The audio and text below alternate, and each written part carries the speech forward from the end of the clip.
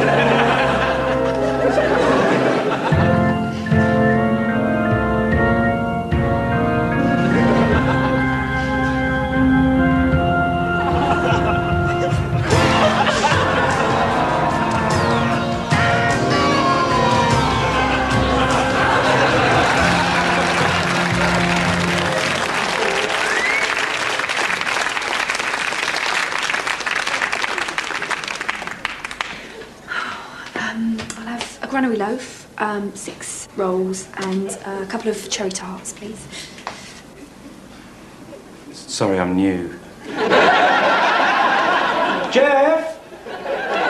Jeff? Would you come out here a minute, please? Something about some rolls?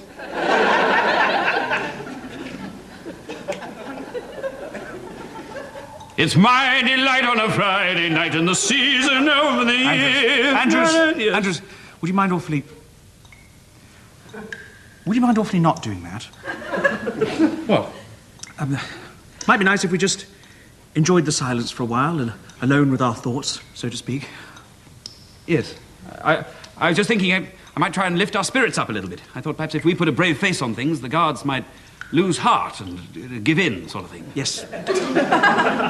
Yes, quite. Hand over the keys, send us home.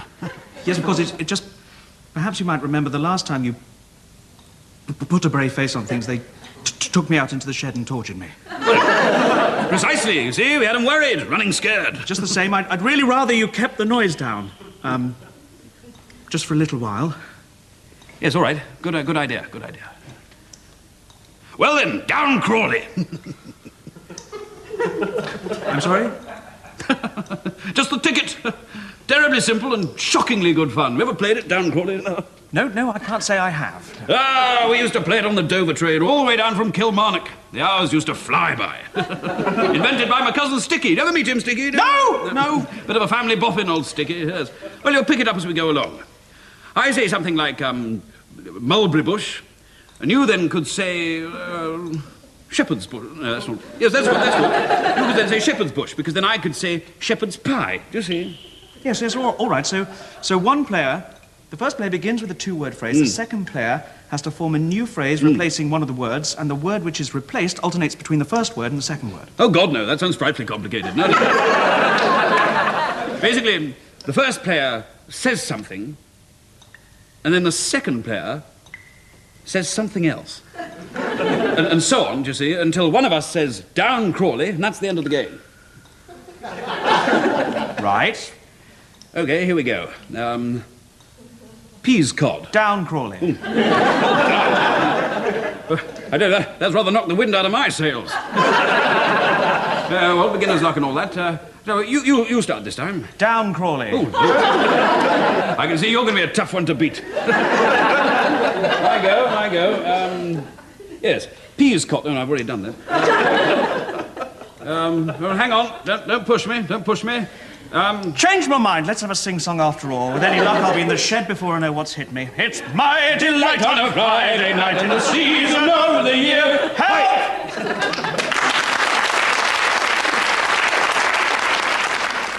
All right, mate, I'm just outside. All right. I've got the van outside. The delivery. The bread.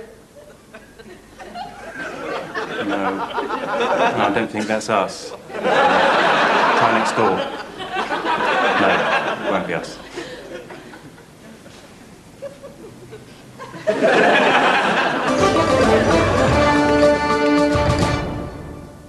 Breaking and entering, robbery, theft, taking without owner's consent, thievery, having stuff away, whatever you call it, it amounts to the same thing. Broken homes, broken lives, and a hell of a buzz and a quick buck for the villain who doesn't mind doing this.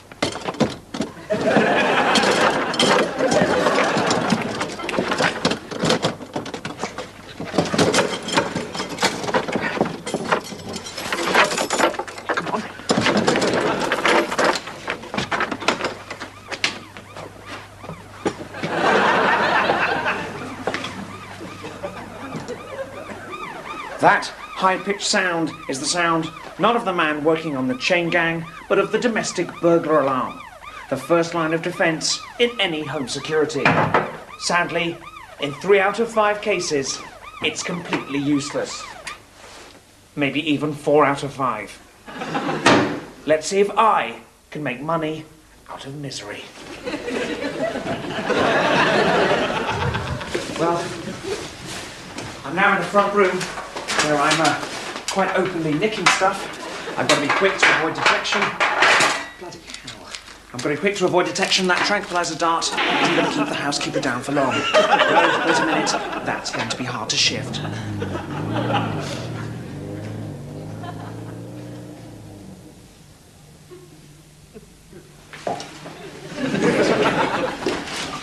One final humiliating gesture. Now taking a photograph of my bare ass. And no one is trying to stop me. So you have to lay eye on that one.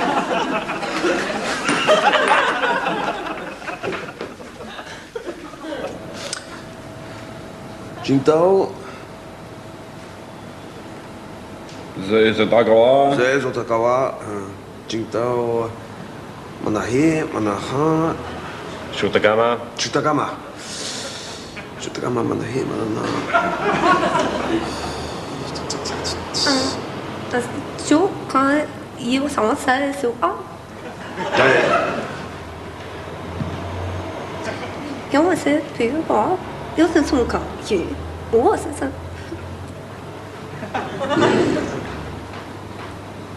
那时候我是鱼我是我是啥鱼什么鱼Sorry, I got exam. A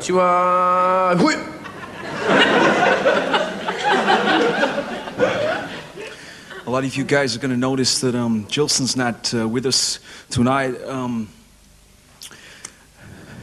Jilson's the guy who's playing piano in the band. Jilson's not going to make it along. Jilson is my brother. He's been playing the piano with the Streakers since 4.5 years, and Jilson's dead. Jilson's dead. Jilson's dead right now, so we've been in backstage to write a song, which we like to play for you now on the plugging show. This is a song we're have in our hearts because, you know, we have, you know, this is not for recording, man. You know, this is just for tonight for you guys, for playing. It'll be on the live album. This song's for Jilson.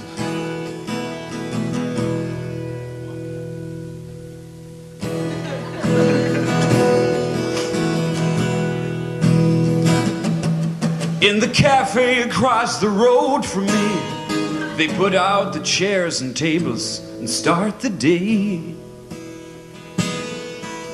A man stands on an empty crate to reach down the awning. Guess they lost their stick along the way. Ain't it funny how you never stop and notice all the little things? until you're forced to think. Hell, maybe I'm just going crazy. I pick up my cup of coffee and I drink it to the dregs. Drink it to the dregs. Oh, Jill said, if you spread your wings, you'll learn to fly. Jill said, they keep you cooped up like a chicken. Cooped up like a chicken. You'll make a suicide.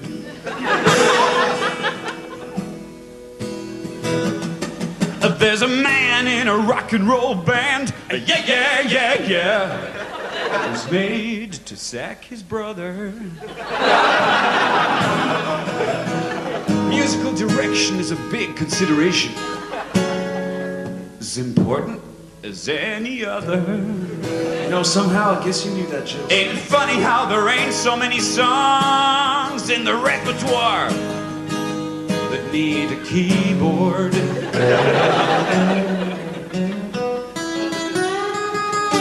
And one little jump into a reservoir takes another young wife on the eastern seaboard. They had to train it to the tricks. Oh, Jill said, if you spread your wings, you learn to fly. Jill said, they keep you cooped up like a chicken. Cooped up like a chicken. You lose your feathers,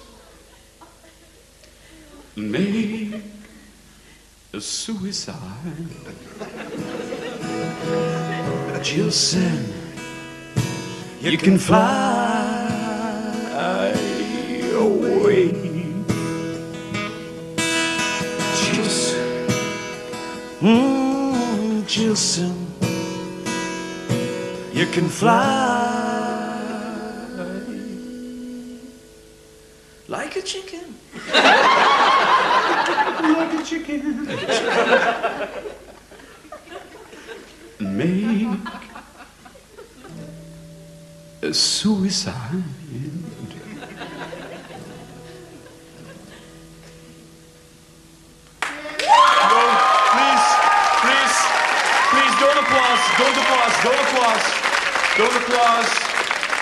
Don't applause. Just buy it.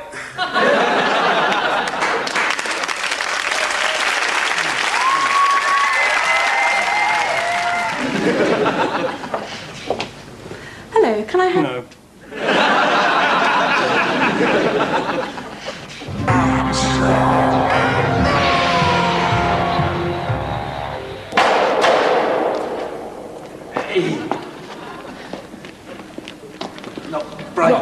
Brian, look, hear us out on this. Just hear me out, all right? How's about this? You, me, Mule, Donny, we put us redundancy together and we open our own chuffing steel works.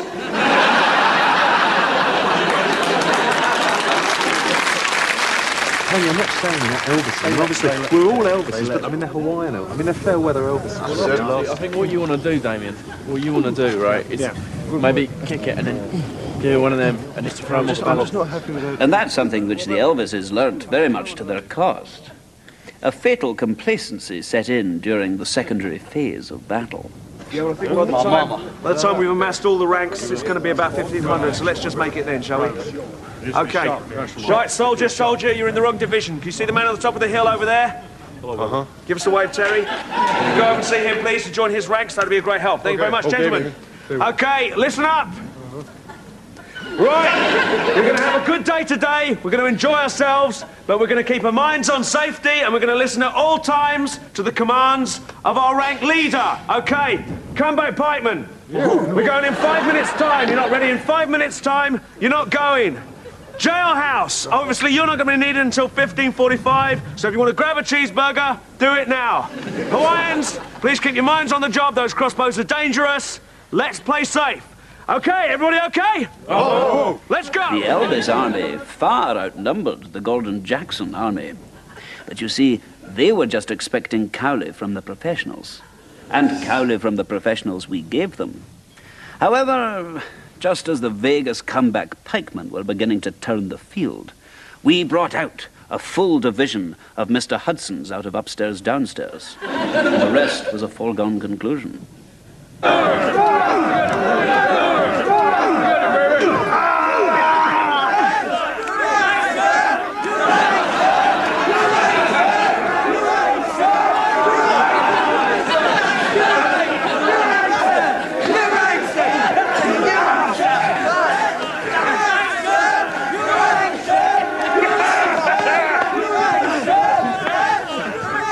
If there is a moral to be drawn from this, it is quite simply, always study the back catalogue of an actor before you engage him in open conflict.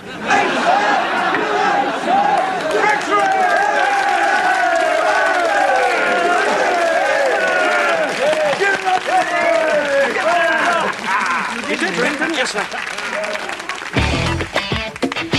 Special Detective Mike Parsons. Detective Sergeant in charge of crime, Jack Lampkin. Parsons and Lampkin.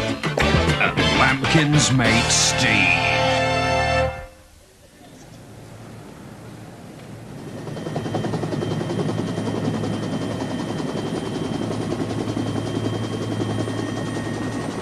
That's a rather tasty-looking chopper.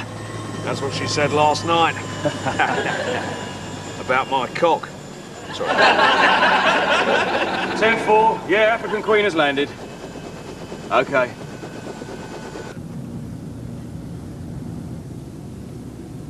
I trust you had a pleasant flight, Madam President. Very pleasant, thank you. When we arrive at the hotel, we'll keep you in the kitchens while we do a final sweep on your room. And we'll take you up in the service elevator out of sight. I understand. You'll be staying in the room until we take you to the conference tomorrow. Once again, you'll be smuggled in the back way. No one's going to know you're there till you're safely on the plane back home. Thank you. But you must understand that the pain of my death would be as nothing to the suffering already felt by my people. Yet I know in my heart that if I live, I may change all of that.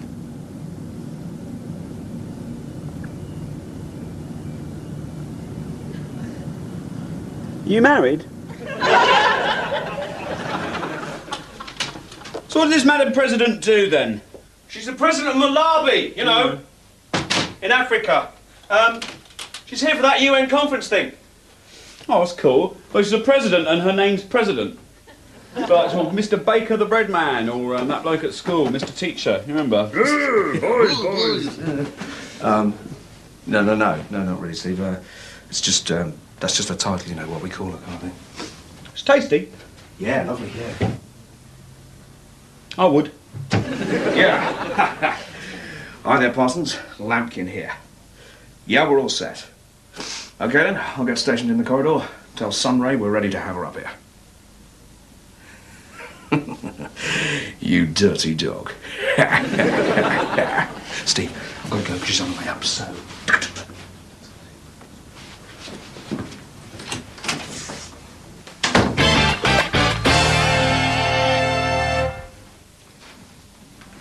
Yeah, we're travelling. Yep, she's right here. In here, please. It's all been thoroughly checked, and it's as clean as a whistle. You'll be safe as houses in here, Madam President. I thank you, gentlemen. Malawi owes you a debt of gratitude. Oh, please, Madam President. We're only doing our job.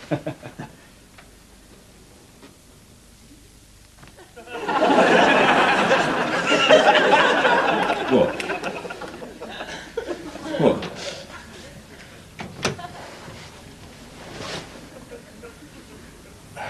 Probably the Scotch eggs. That's better. I'd give it a couple of minutes if I were you.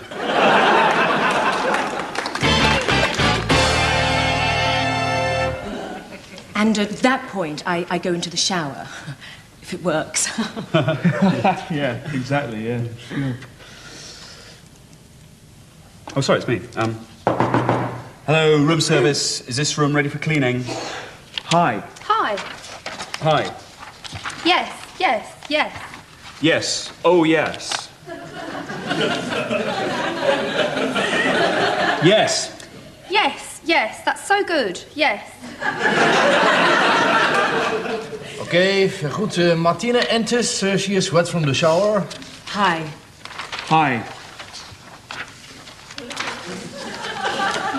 Hi. Hi. Ja is großer ja. Yes. Ja. Yes. Ja. Yeah. Yes. Ja. Yes. Yes. Ja, ik kom.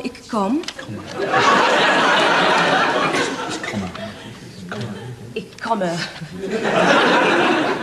Yes. Yes. Yes. Ja. Ja. Yes. Excellent. Well, kids, I think this is going to be very good. Michael, just a quick word. Sure. I've just had sex with a pool attendant. Yep. Is it really likely that I'd then come out of the shower and... I mean, I've never even seen this room service guy, Peter, before. I'm finding it very hard to know what to play here. I'm not sure it's completely believable.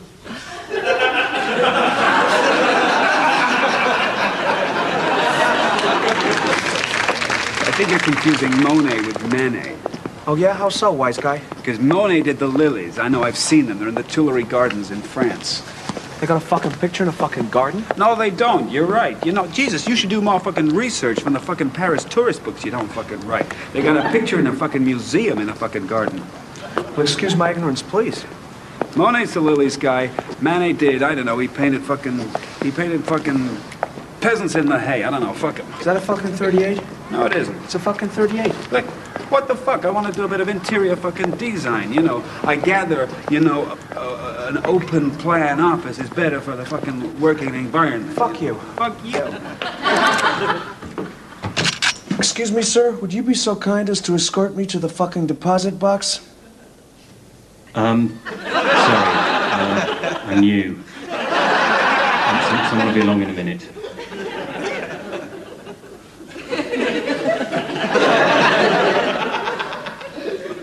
I was working in a bakery yesterday.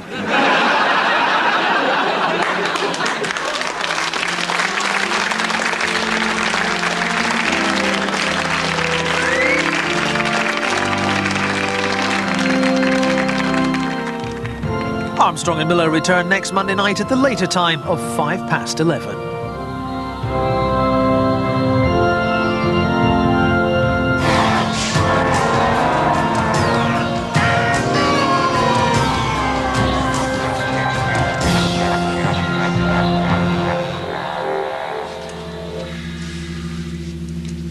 I've got a new life insurance policy, but I don't understand the small print. All I know is that after I die, I can stop paying. Thank you, Dave. Could you do it with a hat now, please?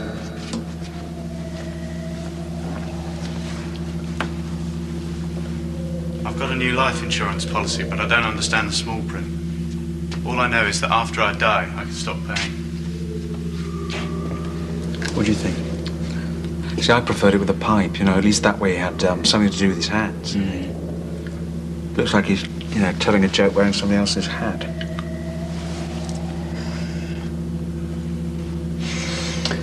I think it's him.